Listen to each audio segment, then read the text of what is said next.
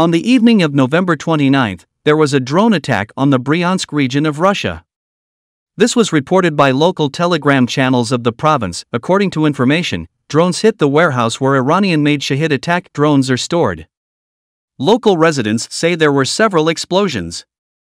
Official information about the incident and damage to the warehouse has not been released. It should be noted that the images released on Telegram channels were taken and shared by local residents.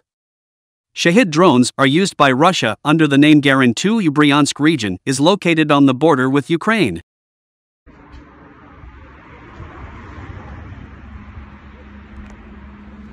Нихуя себе. Ща ёбнет.